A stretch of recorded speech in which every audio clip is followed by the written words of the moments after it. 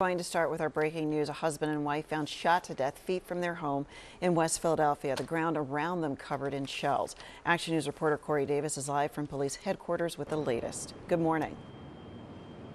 Tam and Matt, good morning. Yeah, we're being told that the couple was just a few feet from the front steps of their home when they were shot at point-blank range. Their children and other family members were inside the house. I want to give you a look there at some new video we're getting in of police pulling a gun from the bushes in the area of 61st and Locust Streets in West Philadelphia.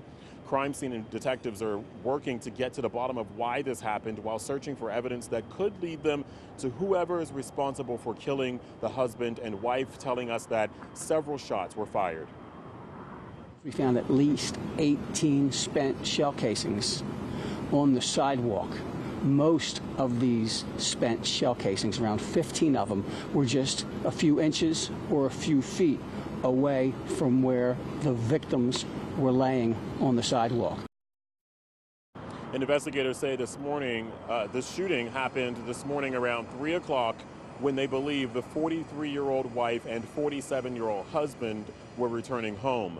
Police found 2 cell phones near the couple, as well as the wife's purse and a gun that was in a holster. Police do not believe that weapon was fired. So right now, there is no description of the suspect, so we will keep on top of this and continue to try to get more information as police receives it.